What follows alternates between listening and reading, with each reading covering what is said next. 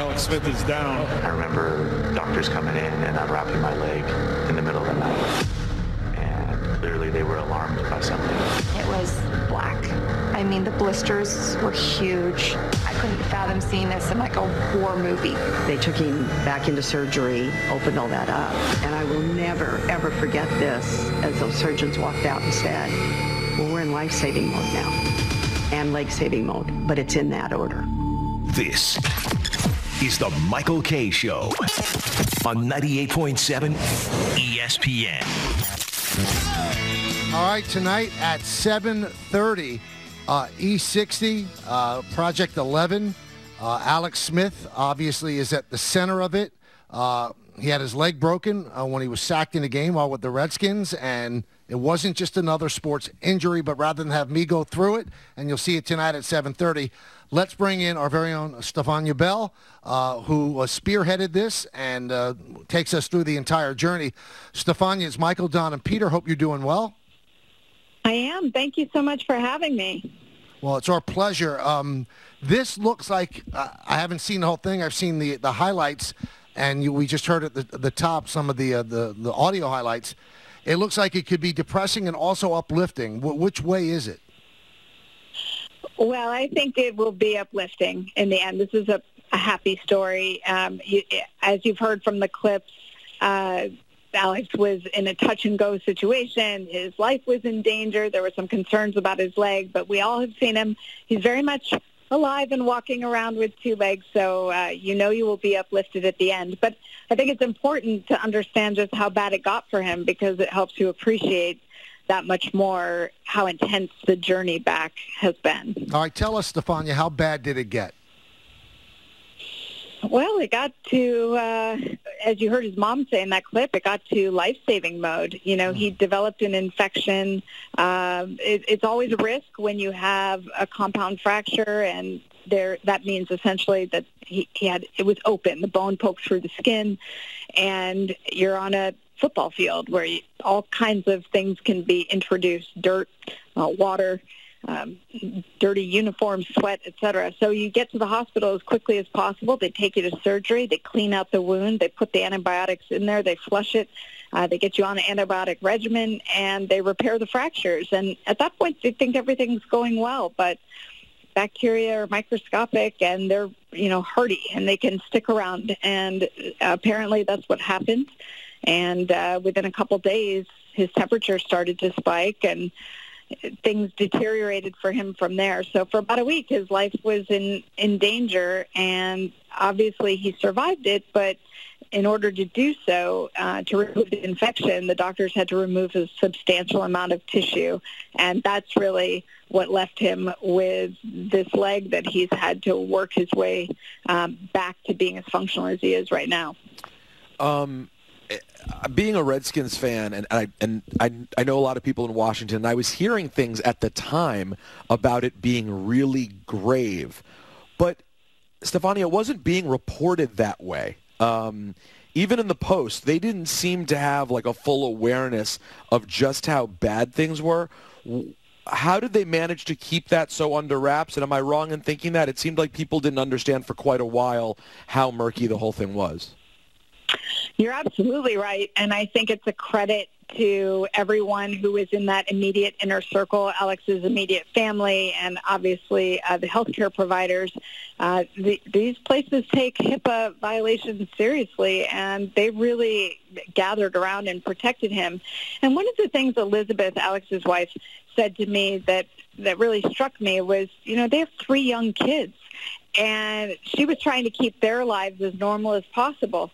So she's sending them to school with the help of family and friends who are getting the kids to school while she's in the hospital. And she didn't want the kids to hear from another kid whose parent might have read something that was speculative in the paper and so on. So she said, we didn't even know what was happening, meaning her and Alex. And, of course, Alex wasn't totally coherent because he was on so much pain medicine, but her and the rest of his family, we didn't know what was happening from one minute to the next. We didn't want the kids to be hearing things that scared them. quite frankly. And so in trying to keep everything as normal as possible, they really kept it on the need-to-know basis until they were ready to share the story. In real time, you go from, and you heard it in the clip, where it's life or death, and then it's about saving the leg. So was everything all at once, or was it in a stage of, okay, he's out of the woods, he's going to be all right, and now let's focus on saving the leg? It's a combination answer, actually, because they were trying to save his leg while they were also trying to save his life. The infection was sourced from the leg, so there was a question of, do you sacrifice the leg to in fact save his life? And I think through the detail of telling the story, you're better able to appreciate that. But even after that decision is made, because his leg is compromised, you're not guaranteed, if you're Alex, that you are going to be able to keep that leg forever going forward. So the next couple of months in particular, while he was still on antibiotics, even after he left the hospital, and the early work that he had to do, the additional surgeries he had to undergo to try and reconstruct his leg, nothing was guaranteed through that. And in that regard, even though they had saved his leg initially, there was a question about whether he'd ultimately be able to keep it. And that's what made this journey for him so long and so intense. Stephania Bell is our guest here on the Michael K. Show, E60 tonight. I have to ask you this. You said he's up and walking around, and that's amazing. Does he want to play, A, and B, if he does, why? Well, you'd have to ask him on the why. I mean, I think, professional athletes are wired a certain way, and he's also a very driven, focused, competitive guy. I mean, I've gotten to know him after spending quite a bit of time around him, and it's interesting. First of all, I'm a physical therapist by training originally, and you always set goals for your patients that you want them to achieve. So you set these smaller goals when you have a big injury like this, because you don't want to make the goal so distant that they get discouraged. When you have someone, and this happens a lot with professional athletes, that just keeps meeting these goals, you have to keep making them bigger and bigger for them to stay motivated and engaged. And Alex could feel, as he was making progress, that he was now starting to think, hey, I'm doing pretty well. I'm doing better than maybe I even expected. Maybe there's a chance that I can play. And so I think he sees it as a challenge. I think he sees it as, nobody's ever done this before. Maybe I can be the first. And that's a real motivator. I also think he's got amazing perspective. And if football was not a part of his future, Alex Smith will be just fine. But right now, I think it provides this challenge for him that he enjoys, quite frankly. And after seeing what he's overcome so far be it from me to suggest that he would not be able to do this if that's what he desires. Back to this team that this happened to. I'm sorry, I'm sort of hung up on this. How bad things got, does it have anything to do with the Redskins' decision-making, medical staff, etc., at all? And furthermore, did Alex Smith ever communicate with Trent Williams? Because there's obviously a period that crossed over where both a quarterback and his starting left tackle were in grave danger physically. I wonder if they ever communicated. I can't speak to the latter. I really honestly don't know. But what I can tell you is that one of Alex and Elizabeth's goals in doing this documentary-style piece was that they wanted to show just how much gratitude and appreciation they have for the medical staff. They are incredibly close with not only the head team physician, Dr. Robin West, but all the surgeons, 2 trauma surgeons, a plastic surgeon, physical therapists, the athletic trainers, the folks, everybody who had a hand in Alex's care. They believe they got the best care possible, and that Alex isn't here without them. Wow. So contrary to things that have been floating around, that's straight from the people who lived it. And I think if you watch the piece, you wouldn't need me to tell you this, And so, but it was very important to them. And I also think that's why, rather than address things that were speculative as they came out, they really wanted to present the story in its entirety, and present it to people in that way. And they reached out to you, Stephania, right? Because they wanted you to tell the story.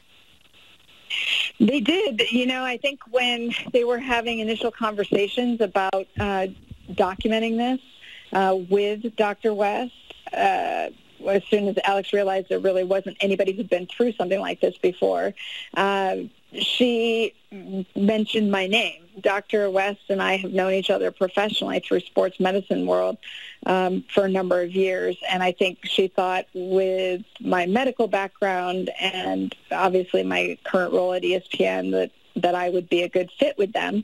And so we all had a phone conversation, and Alex and Elizabeth and I talked at length, and they decided they wanted me to do it, and I'm so grateful that they did. Because of your extensive background, you've seen a lot. Anything with Alex's recovery and the things you had to see that actually made you a bit squeamish? Was it that bad?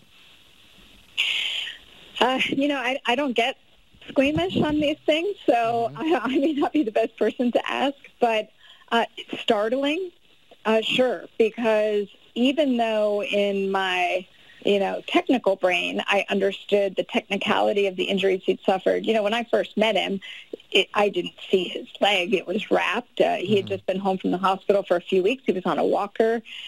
He was in that external fixator, that device you see, the circular cage, which is there to hold the bones in place.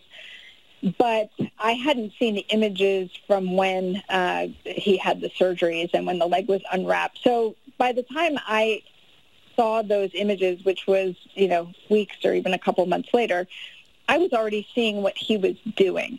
And so even though the images are startling, it's hard to reconcile what I'm seeing in front of me in terms of how successful he is with the images of where he came from.